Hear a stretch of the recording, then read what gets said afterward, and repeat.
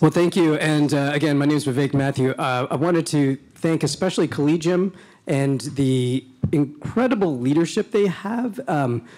There are a lot of innovative little corners here and there all through the nation doing things in higher ed. There's very few of them who are collecting and disseminating ideas and actually having a presence not just in your local campus, but far beyond that. And so I'm a testament to that Jen is actually helping connect two very different networks that were never connected. One astounding thing is almost all of our organizations 20 years ago did not exist. So this is a very new, fast-moving movement. And it's still very early in a way. And so the direction it could go is way up in the air. To that end, I'm going to mention a little bit about how we've kind of thought about it a bit at Cornell, at Chester House. And I didn't develop any of this. I inherited it. Chester House has been around for 25 years, and the kind of model that I'll talk about is really in the last 10 years. And I'm not sure I'm even endorsing it for everybody. I just think it's a view that kind of should be on the table. I might even share a little bit at the end of kind of my own doubts about its future, but it has something to offer. But we're not sure yet. It's a very early experiment. Like you said, these are experiments. And so in the spirit of experiments, we're going to talk about how these things might play out. So I want to start talking about a common conversation that I've had with faculty, anybody who's been teaching for more than 2 decades. So somebody 20 plus years of teaching, if you ask them, how do you think students and college culture has changed? And then you prepare for the torrential onslaught that you're going to get. A lot of these themes actually came up last night in the wonderful session with Zena Hitz. So when you ask faculty, we hear over and over again, well, look, the number one thing, they're always on their phones. The students, they don't have the attention spans they would have in the past. They don't read books. They don't know the kind of prior background you might expect from a traditional liberal arts background. They're unprepared, they're undeveloped, they feel more entitled. There's, a whole laundry list of things that you'll hear. And now I'm over 40, so I'm crusty enough to feel like most of it is basically right, but I think it's all kind of misleading. And I realized this when I read a description of these complaints from a faculty member about students being uninterested in intellectual life, overly fixated on status and credentials, and never really into true liberal learning, and caught up in the college drinking culture and all the moral kind of debauchery that college entails. Except this was all from the 1830s, 1820s. It was John Henry Newman complaining about Oriel College in Oxford, where he was teaching in these undergrads, and wouldn't you know it, they're all kind of degenerating over there.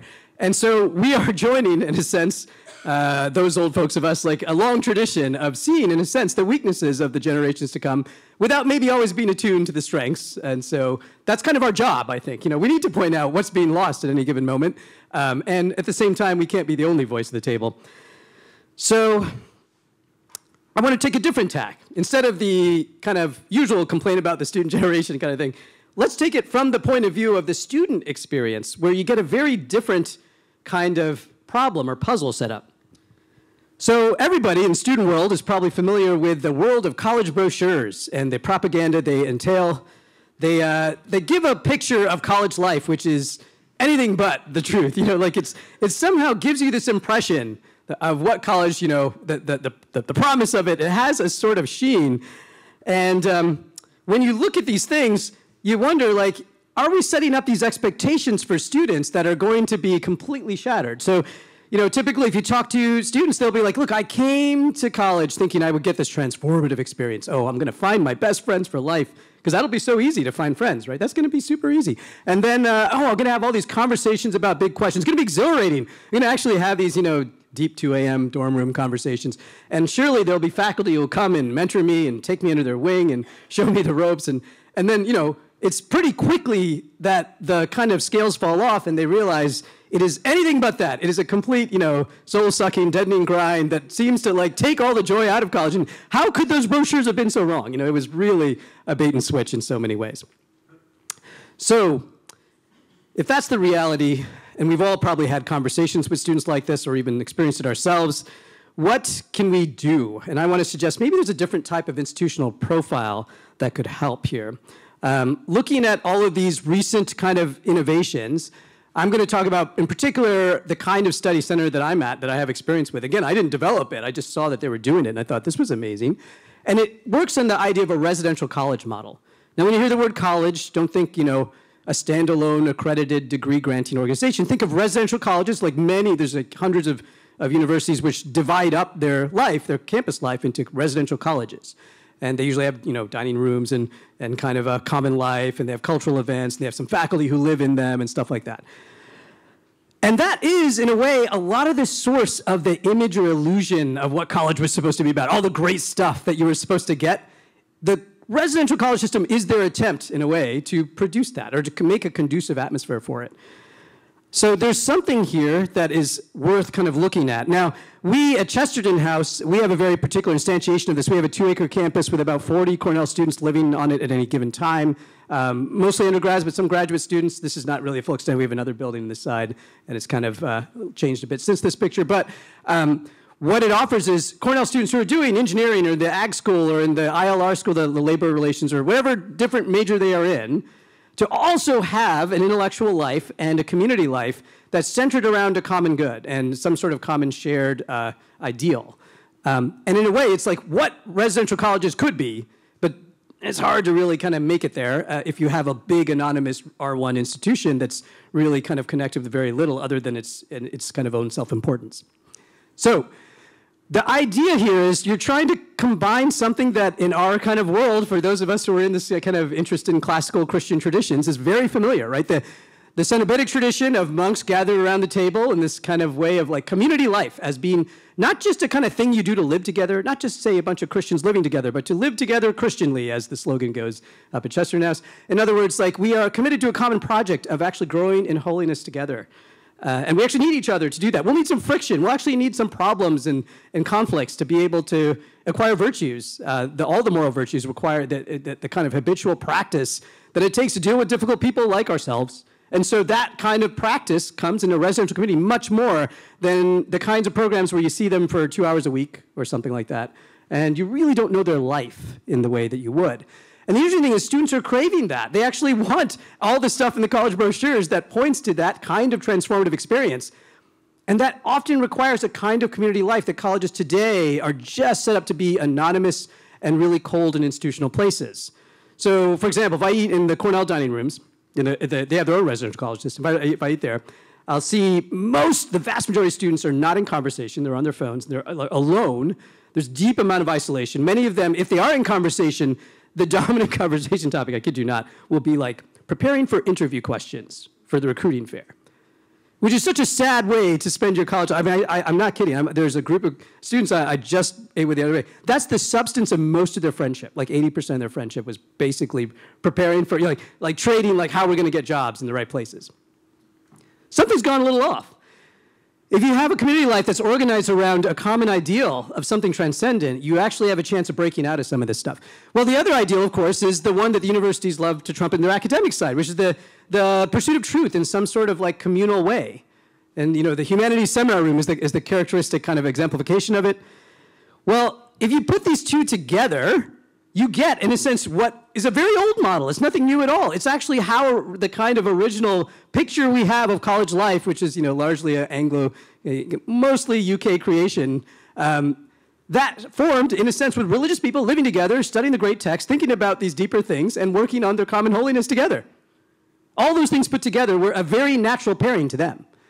So what we're suggesting is that's the kind of vision forward that I think offers something of promise. And now, if you think, wait, we've been focused on a different set of things. Actually, they're very complementary. So 10 years ago, 11 years ago, Chesterton House was basically focused around graduate students and bringing visiting speakers and book clubs and symposium. And then we, in a sense, got this campus, and it didn't stop any of that. It actually exponentially increased it, and now it has a very coherent organizing core around it. And so that's something I think any study center or any institute could be thinking of in the future for their own kind of vision of where they want to go. And then finally, I'm going to close with a note of skepticism, because I'm not sure this is, these have their own problems too. We have our brochures too. We can believe our own propaganda. I'm not always sure we're right. So I'm going to mention 3 risks that I think about, I worry about a lot, and we can talk about them in Q&A if you want. So the first is a kind of institutional failure. Okay, this is a little hard to explain, but a lot of times I'm in many rooms and conversations where we lament the decline of liberal arts, and we talk about how we become hyper-professionalized and all that. That's a really familiar conversation.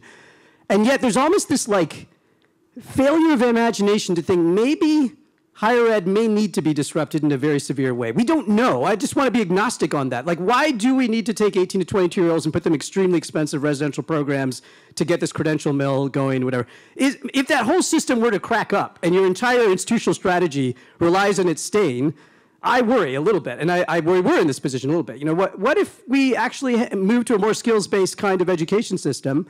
And, you know, we don't know that. Now, the interesting thing is for those institutes and study centers at the really tippy-top elite places like Penn and Cornell and all those kind of fancy status-obsessed places, it's very likely they will survive whatever this crack-up is. And like, because there's always going to be an elite that will want the full-blooded experience of college.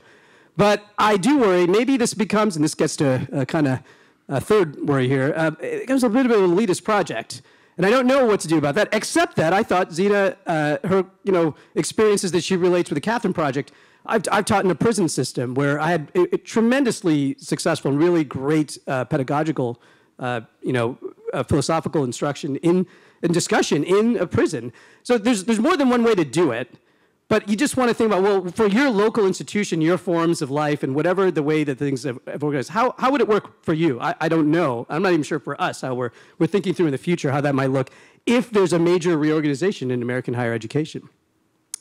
A correlative of that institutional failure is if your entire strategy depends on the good graces of faculty members or career administrative bureaucrats in your institution, your host institution, well, you got to have some sort of plan B because those people are going to turn over eventually. And we experienced that at Cornell. At one point, we had friends top to bottom, from the president to the provost and everything. And then in one cycle, and about 10 years later, they're all gone. So we want to think about some way to get some ideological independence. And so I'll get to number 2 here. But curiously, I think having a piece of dirt you own with people who live there and embody a common life really does give you one little piece of insurance that the university may go different directions. Their administrators may suddenly change their minds about you, but you'll be around. You can keep doing good work with students. So that's something to think about. And the second, I'm going to go in that order here. I'll end with this. The ideological failure. There is a temptation to see the kind of worlds we are kind of trying to construct of virtuous communities within the university as a kind of reactionary bubble against the big, dangerous university. And so really now we just become a counter-programming channel to everything that's wrong with them. And there's a way in which that's kind of I think it's an uneasy failure of the classical liberal tradition itself, which was always open-ended and always willing to bring in its own critics. That's what makes it so powerful. And so one of the things I worry about, and particularly with the classical Christian movement, of which we're kind of part of, is that sometimes it can be a little bit siloed in. And it's not really interested in hearing its own critics. It's really interested in just propagating its own kind of vision. Well, that's nice, but it's actually more robust than that. It can take it in a way, and it's actually really good. It's probably the only thing that I think can bring in its worst critics and carefully and charitably and sympathetically hear them out. So these are risks that I think in any endeavor to build these things you're always going to have. And again, I don't really know what to do with them exactly, but I think they're kind of worth keeping on the table with both the promise and the peril of this. So thank you.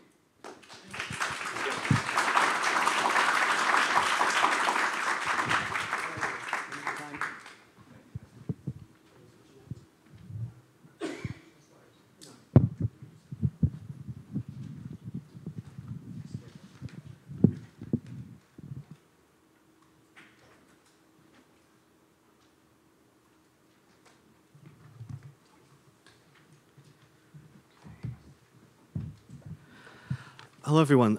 Because I don't have much time, I'm going to be brief in my praise for Collegium. I would willingly say a lot more if it wasn't going to eat into the remarks I've prepared. Collegium has been kind enough to include me in a number of their activities, not quite from the beginning, but the Groundhog Day lecture that Dan alluded to was relatively early on and a real privilege. And since then, since I started working in a somewhat similar institute up in New Haven, I've just been delighted and incredibly impressed at what they've been able to accomplish. I think there's enough similarity in our work that I have some understanding how difficult this can be to do. I would say that what they've achieved in the last 10 years is a vindication of the founding vision, which it is, but it's also a testimony to enormous hard work and dedication and faith on the part of many people here, and I'm so impressed by that.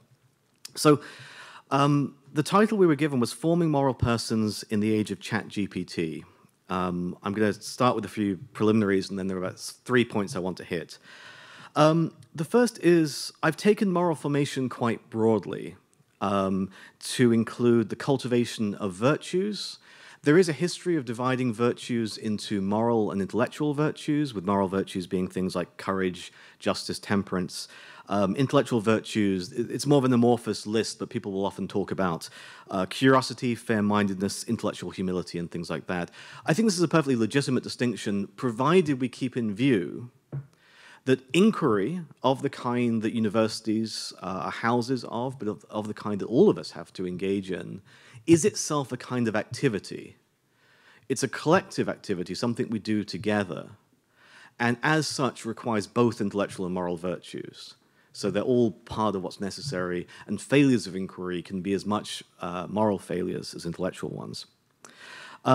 I also took it to include the cultivation of values, learning to value what's truly valuable and not what is not. In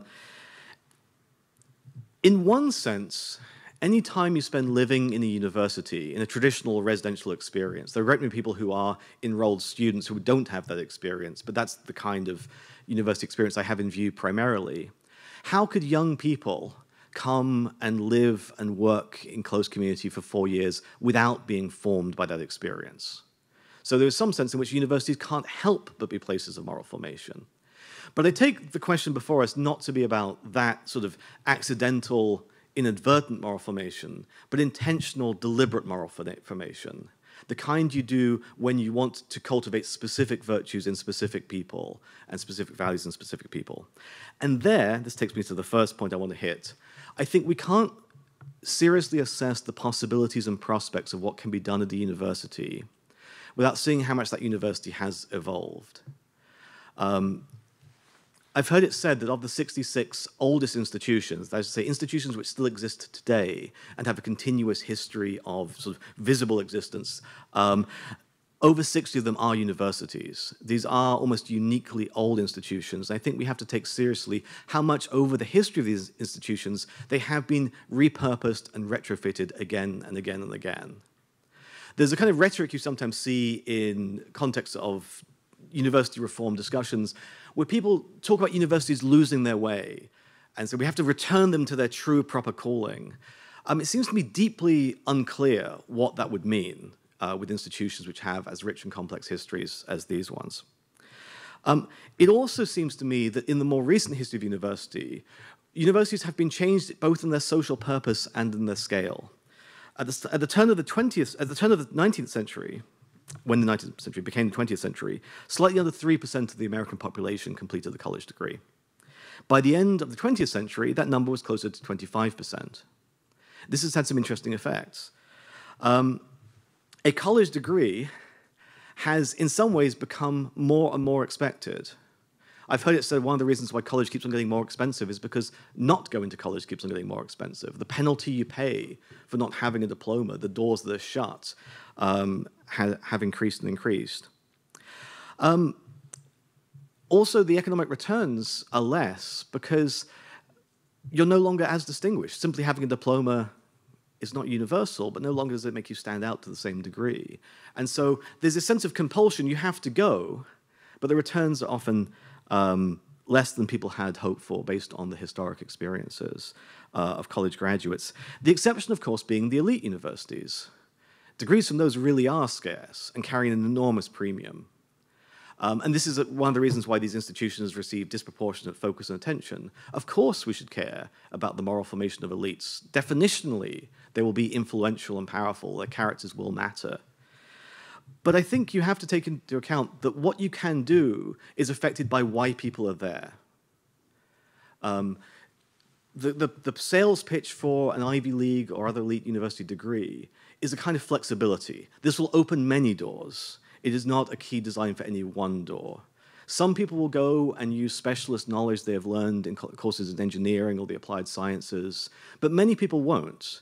Many people have a credential, the value of which is it signals a tremendous intelligence combined with a tremendous work ethic, a willingness to dedicate yourself, organize your time well, and stick to a task. That's an enormously valuable signal to send, but the very agnosticism about the ends to which it'll be used affects the trajectory of people coming through these institutions. I think an interesting comparison here is with the military academies. If somebody comes to West Point, it's unequivocal what the purpose of that institution is, and they know what they're signing up to. It's obvious why particular character traits would be demanded of people who are going to be officers, risking their lives and the lives of others in the US military. And this is an institution where every waking hour is dedicated into turning you to a certain type of person. My claim here does not involve saying they are enormously successful at this. My claim is there's a kind of unity of purpose. There's a vocation that institution has because there's a vocation that people coming through it expect to occupy. And they understand why that would necessarily involve moral formation. Okay. Now I want to say, the second point I wanted to make is about the comparative advantage of working in extracurricular spaces. People who want to shake things up at universities have historically tended to look first and foremost to curricular reform. There should be a class in this. People should learn more about this. And changing what goes on in the classroom has really been seen as the goal to which everyone is striving. There's a sort of appeal to efficiency here. Well, given that you have to get one of these credentials anyway, why don't you get it while also getting a robust liberal arts education? Why don't you get it while also getting an encounter with the great works of the Western tradition and so on and so on? It's a twofer, a threefer, bargain. And your time is limited. Why not try and get all these things taken care of in one package? Well, the difficulty trying to do them all at once will always result in situations where the different goals come into conflict. I think I'm having a conversation with a student about sort of Aristotle's ethics. They're worried about me being a roadblock on their way to medical school. And that's not their fault. That's built into tying the pedagogy to the credentialing so tightly. So I want to say the inefficiency of working in extracurricular spaces where you have nothing to offer but the thing itself can also be an enormous advantage because there's a clarity of purpose there. I'm willing to confront students and challenge them more readily precisely because I don't have gatekeeping power in my current position. They don't have to worry about what I have to think about them unless they regard my judgment as having something that's worth paying attention to. But I'm not the gatekeeper, and I do think that makes other kinds of relationships freer and potentially more fruitful. So I think, although we shouldn't give up on the idea of curricular reform, we shouldn't regard that as the gold standard or the default for trying to change the culture of universities or change the people in them. And this is why I think Vivek has already sort of alluded to the history of the university. We should get out of the habit of calling it the academy. Our origins are medieval. It's changed a lot, but it's always been a credentialing institution. Always. The academy was a school in the literal sense. From the word schole, it's a place of leisure, a place people free to choose what to do with their time would naturally go to pursue inquiries which are worthwhile for their own sake. And universities have never been that, though they have included it as part of their culture. So credentials send necessary signals. They perform a valuable social role. But we always have to take seriously how the prominence of that role constrains what we can and cannot accomplish within them. Okay, the final point. I was preparing this, and then I went back to read the original email, and I saw the ChatGPT thing. I was like, oh no, I better have something to say about that. So I do have things to say about that, but let me use it as an illustration. I'm in agreement with those who think that ChatGPT doesn't so much introduce a new problem as bring an existing problem to the point of crisis. Many people, I think, have said fairly, if we were doing our job well, it wouldn't be hackable in this way. It's a sign of a bad assignment that you can produce an answer algorithmically. And that seems right to me. I don't want to sort of contest that. But I do think it's worth revisiting the question of why we ask students to write papers in the first place. What is wrong with school plagiarism? Really? One common answer is it's a kind of theft. Plagiarism is literary theft, intellectual theft. But some students pay for it. Before ChatGPT, people would pay other people to write essays for them. Some would have essay banks. Some would give them away for free as an act of generosity, but there's no theft there. It seems to me the failure of that explanation of what's wrong is it doesn't tie the legitimate insistence on originality with the distinctive pedagogical goals of the university. It has to be you that writes it, because the goal was never the paper. The goal was the way you would be transformed in writing it. So I want to share a quotation for you. This is by a 19th century English classicist called Mark Patterson from a book he wrote, biography of the Renaissance humanist Isaac Casaubon. Knowledge is not the thing known, but the mental habit which knows. So it is with learning. And he's still writing at a time when learning was mainly focused on the classics, and that's reflected in these remarks. Learning is a peculiar compound of memory, imagination, scientific habit, accurate observation, all concentrated through a prolonged period on the analysis of the remains of literature. The result of this sustained mental endeavor is not a book, but a man. It cannot be embodied in print. It consists in the living word. Just as we should not flatter ourselves by naming ourselves after the academy, so we should get out of the habit of talking about the production of knowledge. The role of a university is not to produce knowledge, and the language of production misrepresents what knowledge is. Universities produce knowers, and knowing is a collective activity. So in the 2.5 minutes I have left, I want to suggest one thing we can do is try to instruct students partly by our own example, and our own example is essential here. We need to be exemplars of the careful use and constructive use of language in inquiry. In the 90s, when postmodernism in literary departments was kind of in its heyday, people used to produce with far less sophisticated technologies than ChatGPT, postmodernism generators. Just hit send, it'll generate an infinite supply of jargon-filled essays. And then there were certain individuals who had very distinctive styles, and you'd sort of do the generator for like an essay by Camille Paglia or something like that. There's an odd way in which, insofar as academic culture has been infected by celebrity culture, like other celebrity cultures, it rewards people for becoming caricatures of themselves. And that's reflected in the sort of the Camille Paglia generator or the Derrida generator or something like that. So much of our speech these days in contemporary culture, the university and without the university, is shibboleths, slogans, and cliches. I shouldn't have put those words so closely together. A slogan comes from the Scots Gaelic for army shout. We might say war cry. It's not a claim. It's a call to action. And a cliche, cliche is a printer's term. It basically means the same as stereotype, which you may recall is a metaphor that goes back to movable type. Every time you want to print something, you don't assemble one letter at a time. You have blocks of prefabricated phrases for simplicity's sake. It's a labor-saving device and a good one.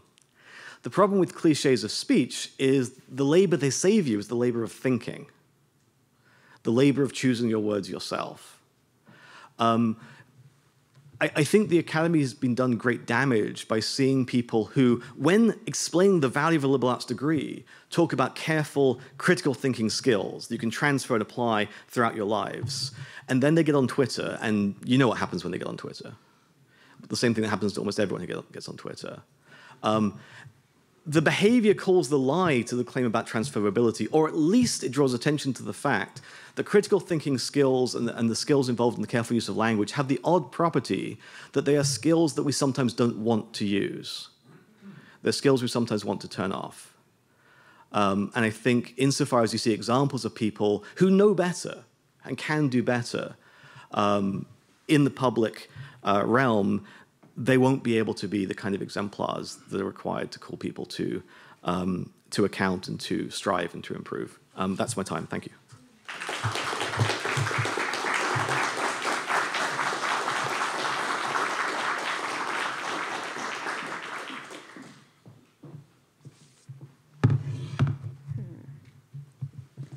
Okay, bear with me just 1 minute. I do want to set this up. Can I do that? Oh, thank you. You're awesome. Okay, well, I am just so thrilled to be up here, and already I've seen that though my co-presenters and I did not discuss beforehand, we have all sorts of synergies. I want to also thank Collegium. It's been such a pleasure watching you grow and seeing the intentionality and excellence of your work. I also, I'm from Penn, so it's not that I'm hailing from far away, but I also want to shout out John DiUlio, who was my dissertation advisor and mentor for life. So though he's not here, I know his son is, so tell him. Anyway, I am Leah Howard, and I have slides, which is like, woo! No, just kidding. Not that you didn't need slides. You were fluid and beautiful. But what I want to do with these slides and with my newfound readers, which I now need, is just walk you through just a few ways in which I heard the questions of the digital age. I took it writ large. Like, what are the problems of the digital age? And how do we pay attention? I think if you hear nothing else, hear me say that in the digital age, we need to pay more attention to both the inner conversation and the outer conversation if we are going to survive as moral persons. And so I think what, again, a lot of my colleagues said about where I see the key to that is paying attention to our practices. So in the little paper that I'm going to give to Dan, it's like almost done, Dan. The title of it is Practicing Social Connection in the Digital Age, because it's something, ironically, or maybe not ironically, just interestingly, the internet was created to make social connection, and yet the readers, I'm really sorry, I'm just getting used to it. And yet, though the internet's created for social connection, it's led to so much disconnection. And how do we then interact with students? How do we then form folks through our education? I think it's through paying attention, careful attention to our practices. And so I teach political science, and political information is the area in which I see less careful attention to practices, to put it nicely, what my colleague was saying about Twitter. And so drilling down and figuring out these things, I think, are quite important. So I represent, I'm here, I work for the Padilla program, which is right across the street in College Hall from where you just were. The Padilla program is not a Christian organization, though I myself am. Padilla is a word that is Greek. Our funder, Stavros Niarchos, is Greek, and Padilla means the whole person.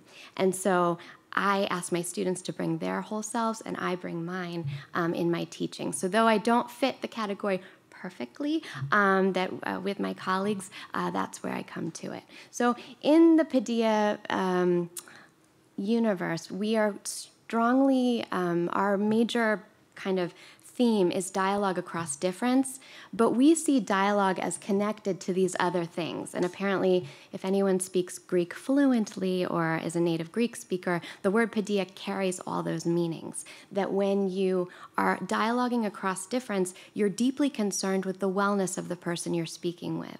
You want this relationship. You are also concerned with their citizenship and making the world and especially your particular piece of the citizenry better. And you're also interested in service. And so with that said, today I just want to do a few things. I want to start with two stories, talk a little bit about teaching politics in the digital world, talk about throughout the importance of practice. And then I want to give you three concrete examples, ways I use practice and ways I focus on practice. So it'll be very like, I don't know, you can touch it, what we'll do today. So here's the first story. So really interestingly, in the Padilla program, we have a communications director. And so we're all sitting in our room for a team meeting, and our communications director is telling us about how Google Analytics will show you what happens with organic search. And as you may well know, I didn't. Organic search is what you type into the Google search box that gets you to our site. And apparently, we wanted the phrase of organic search to get people to our site to be dialogue across difference. Yeah, that's our mission. That's what we thought. And the phrase that got people to our site the most was this one, which is fascinating to me. This was a blog post I wrote in 2020, in November of 2020. I based it on Dostoevsky's quote, "The world will be saved by beauty." And so people typing in "the world will be saved by beauty," searching for the world will be saved by beauty, ended up at our site.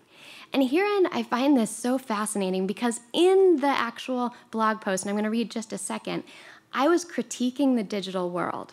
But it was the digital world that brought people to the blog post, right? That they were searching and found it, that they were connected to us, even though I was critiquing the very thing that they were using. And I was in the blog post, I was talking about how Dorothy Day loved this quote and how important it was for her service. And I wrote, and I will just read it quickly, beauty is not a concrete concept with one definition. It's a concept that opens your imagination, that makes you pause, behold, and wonder. The exact opposite of information rabbit holes, which take you down ever narrow algorithmic corridors. Beauty widens and expands and allows for connections that defy linear analysis. There's freedom in beauty's infinite expression. I can marvel at your creative process. I can choose to share mine. Or I can watch as nature unfolds countless processes all around. At this moment, when so much of our society seems broken and dysfunctional, where there's so much fear and anger and sadness, there's much to be gleaned from Dostoevsky's faith in beauty to rescue us. It's brave to create beauty when there's fear, and it might just save someone else. So I bring that out to say that just this story that people are searching for beauty even on the internet and even through means that I may be critiquing in the post. So I just found it interesting, and I just wanted also to have that because it's really beautiful right now in nature. This is what you may have walked through to get here, just an advertisement for Penn, but it's really beautiful right now in the fall. My second story comes from a good friend of mine, Rabbi Mike Urim, who used to be the head of Hillel. He is now, his title, which I wrote down in my paper, I will have you know, he is the chief learning officer. That's his name, the chief learning officer. And he shared this story with me recently, and this is not connected to all that is going on right now, but I do want to say that my husband is Penn's chaplain, and it is a very challenging time. So I just want to say that first. But in a conversation we had a month ago, he was sharing with me this powerful story from the Midrash, and many of you may know it already. It was absolute news to me. And the Midrash, as you may know, it's later rabbinic commentary. He described it to me, a later rabbinic commentary on the Hebrew Bible. And he said that when God revealed the Torah in this Midrash, where they wrote down what was happening from Moses on the Sermon of the Mount, when God revealed the Torah, it was not given in a clear-cut manner. Rather, for every matter in the law, God taught Moses 49 reasons for how something could be permitted or forbidden. In Hebrew, the word translated as reasons literally means faces. And I just want to pause. Reasons means faces. In this sense, because the human perspective is limited and we live in an imperfect world, to better understand big T truth, we cannot accept simple and immediate answers. We need to delve into seeing 49 faces on each side of the issue. And what Mike talks a lot about is how 49 faces can also mean 49 people, and getting at things through face-to-face conversation, involving this concept of that we can, and this is the Hebrew word, makalet shem shayim, debate for the sake of heaven.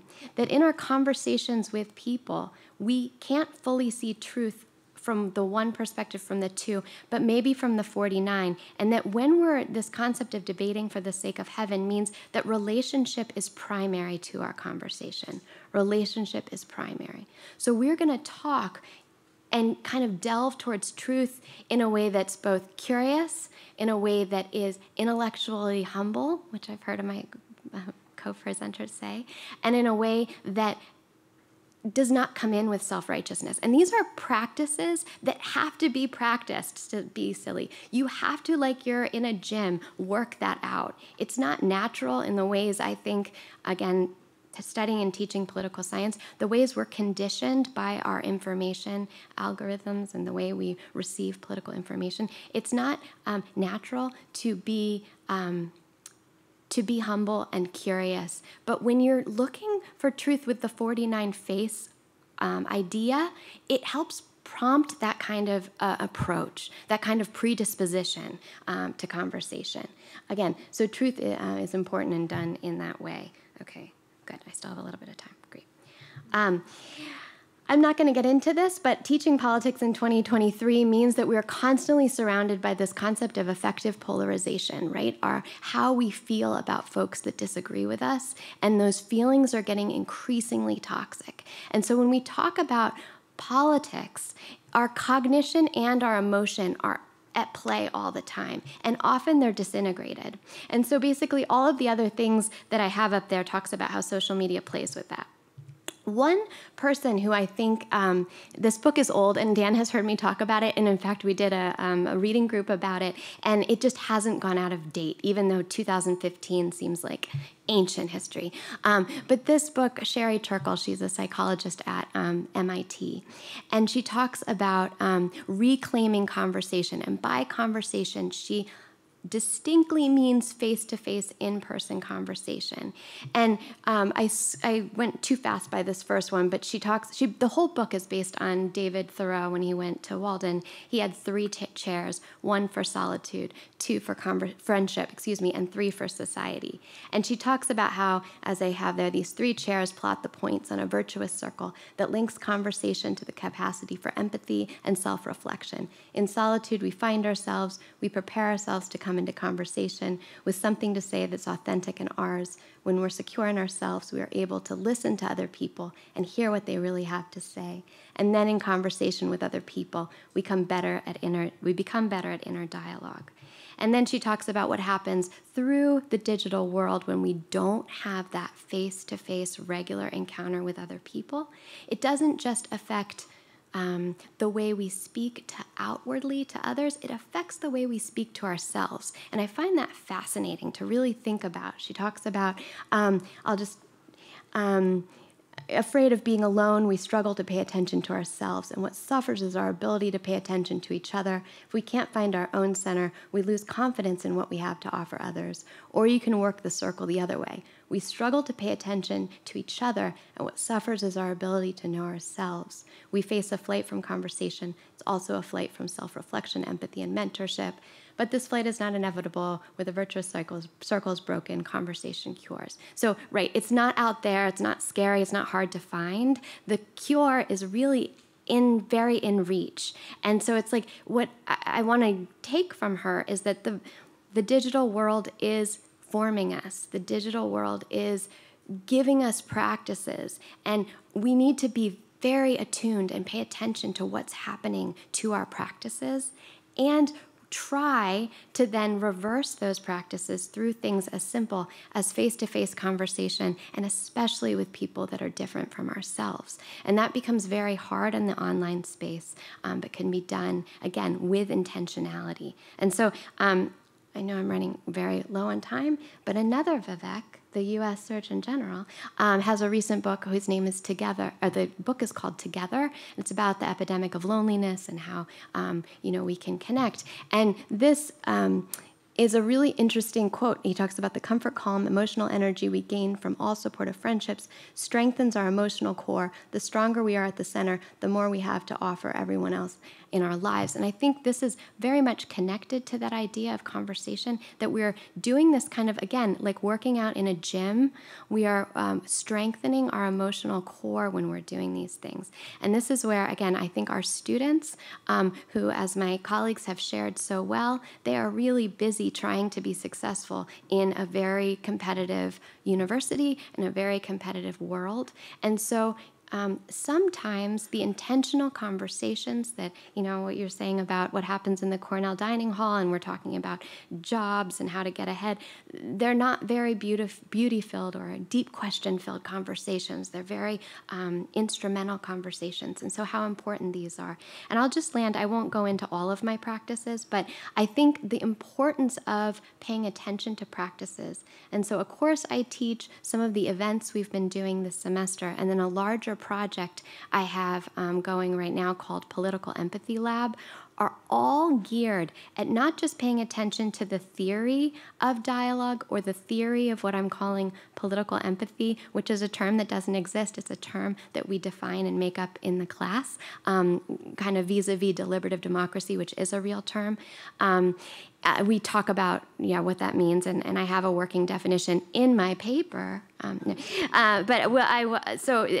say a practice from the course I teach, and these you're not supposed to read because I didn't really get permission from my students, but that's why it's like vaguely blurry. But this is a practice I do. The very first assignment they have in my class, Political Empathy and Deliberative Democracy, it's called an ISA, an individual service announcement. So just like the public service announcements we got so much during COVID, they have to write themselves an individual service announcement, how they're going to consume political information this semester, and they have to post it. They have to take a picture of them posting it above their desk. I mean, but they know.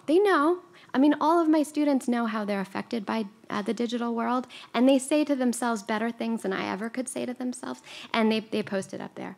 Another thing we do, this is a quick practice, and then I'll sit down. I have them walk one street in Philadelphia, and it's Walnut Street, which many of you have probably already been on. You could be staying at the Inn at Penn on Walnut Street. They walk from 50th Street to 2nd Street on Walnut Street with a partner. And they encounter the different Philadelphias on the walk, because that one street will bring you in contact with many different Philadelphias. And the practice of walking with a partner and sometimes talking, I have instructions for them sometimes to walk alone, sometimes with their partner, like leave their partner at a coffee shop and keep on walking. That practice of walking and observing and talking about it is something, again, it's like Sherry Turkle says, conversation is right there. There's something curative about that thing. And I haven't narrowed down all the reasons why it works against the digital world, but it does. And I think it's because we can say more in the Q&A, but I think it bursts people's curiosity again. It takes people back to another place.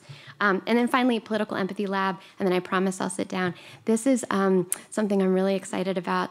Recently got funding from the provost. We are going to be traveling around all the counties in Pennsylvania this summer with a group of students, maybe 8, maybe 10. And it's not tourism, and it's not polling, and it's not canvassing, though we're going to use all the great organizations here are going to help us. But we're going to be encountering people that live in our state that are from very different settings than Philadelphia, from maybe more rural or more industrial or post-industrial places in Philadelphia. And we're going to be just encountering and working out the muscles of difference and talking to folks and practicing a repertoire of skills that we're developing. They're ever developing. I don't have the skills that I'm cookie cuttering onto them. They're going to help me develop the skills. So with that said, I think I'm going to just stop talking and just show you at the very end. I have some books there, which I think was kind of fun. I was like, I love doing that slide, so sorry if slides are new to me, but those are some of the books we use in our organization, and I'm really happy to discuss. So I will now stop my voice.